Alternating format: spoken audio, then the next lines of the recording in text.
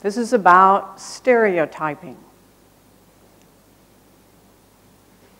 And in the session I had yesterday on how your brain works, one of the attendees said, it was interesting, this session, but there were some things I learned about how people are that made me feel a little uncomfortable.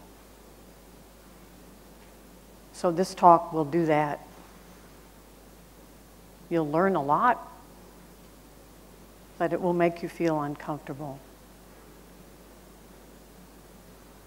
And if you don't get a chance to ask me a question about it or talk to me at the conference, you've got my email address.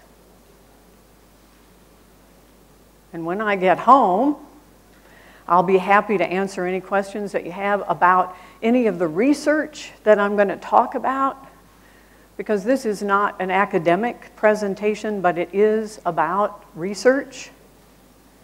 And if you would like to read more, or if you'd like to have the paper, I'll be happy to send it to you. So you got my email address, you got my website. Oh my gosh, an old lady on Twitter, who would have thought?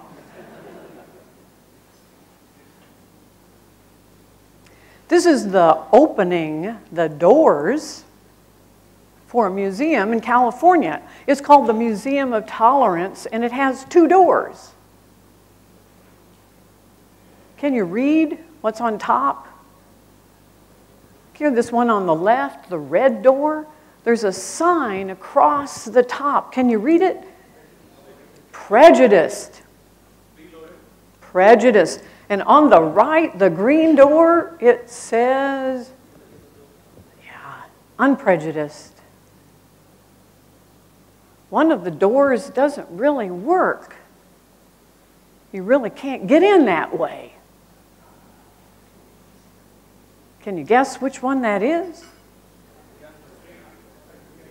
It's amazing how many people have been observed pounding on that door trying to get in.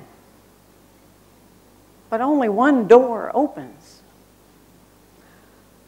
Which one is it? Yeah, it's that red one.